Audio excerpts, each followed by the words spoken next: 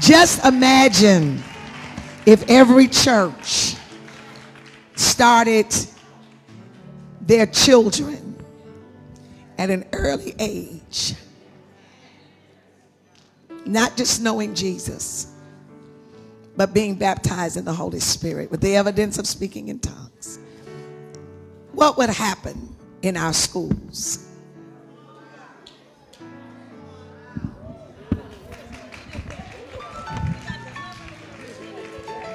What would happen to grade point averages, scholarships, behavior? What would happen if our children were being trained in the church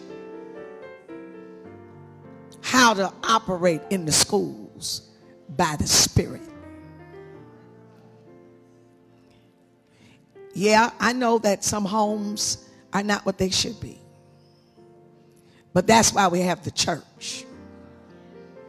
That's why we have to be fiercely guarding our fellowship with the Holy Spirit.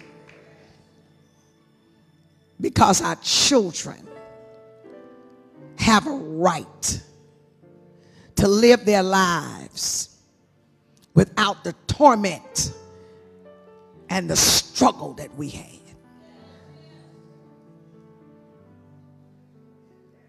They have a right to have an upper room experience at 5 and 6 and 4 and 3. I preached my first sermon at 4 years old. I was 4 in my mother's beauty shop, and I preached my first sermon. What if I had known about the Holy Ghost at 5? There was a long gap between the calling and spirit baptism. And in the middle of that, there were some things that I should have never known. But I was in a church that didn't teach about the Holy Ghost. They taught me about Jesus. They didn't teach me about the Holy Spirit. I want you to vow in your heart right now, if you have a child, a grandchild, a niece, a nephew, if you have a great-grandchild, or if you have any children that are attached to you, I want you to vow in your heart that you will introduce them to the Holy Spirit. That will cure behavior problems. That will help with learning disabilities. That will help with citizenship. That will help with study. That will help with retention of their IEP. That will help them if they just had Holy Spirit. Don't minimize the power of Holy Spirit in a child's life. Don't minimize the power of the Holy Spirit. Don't keep Holy Spirit in the church. Send your children to school speaking in tongues. Put a little bottle of oil in their book bag and teach them what to do with that oil. Practice with them how to prophesy, how to lay hands on the sick. Practice with them. And don't tell me they can't do it. If they can memorize a whole project from Beyonce and Snoop Dogg and they know all the words.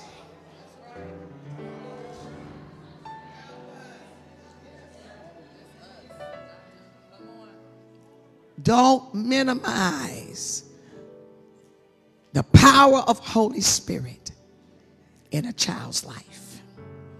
Give them the advantage. Don't make them struggle until they get old and they smoke every kind of weed.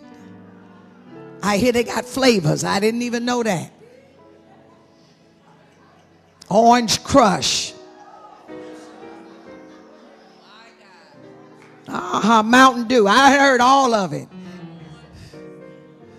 Skittles. Don't let them haven't already got drunk on Hennessy.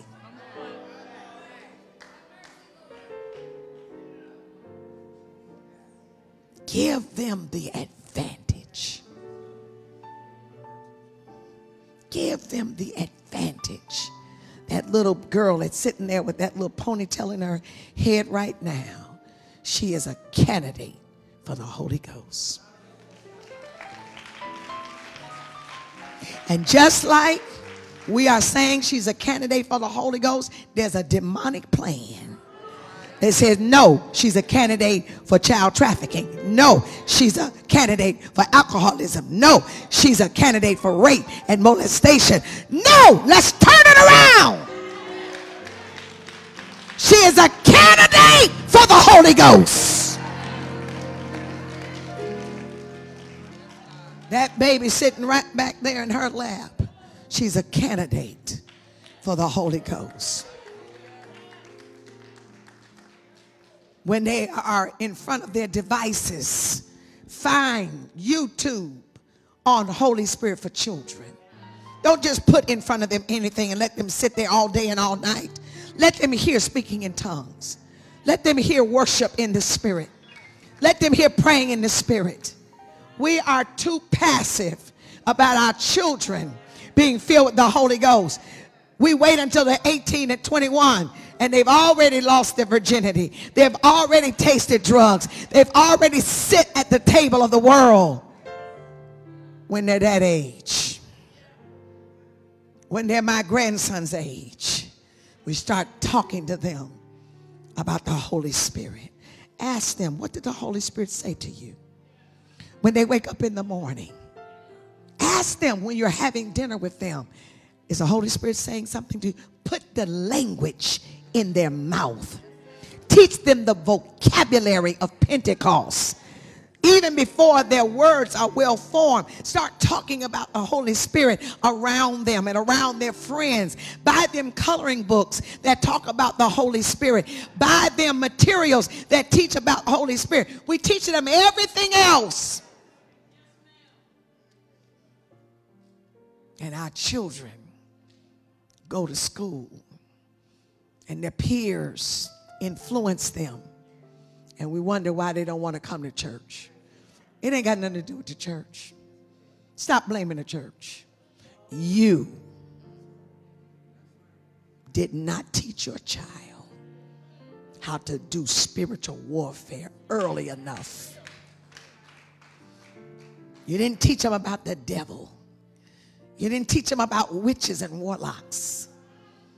You didn't tell them that the power of Jesus' blood heals, saves, and delivers, and that they need to be filled with the Holy Spirit. I want you to pray with me right now. And I want you to open your mouth and say, Lord, every child that I come in contact with, I will be an ambassador for Pentecost in their life. From this day forward, in Jesus' name, amen. Put your hands together, praise God. Come on, somebody, put your hands together.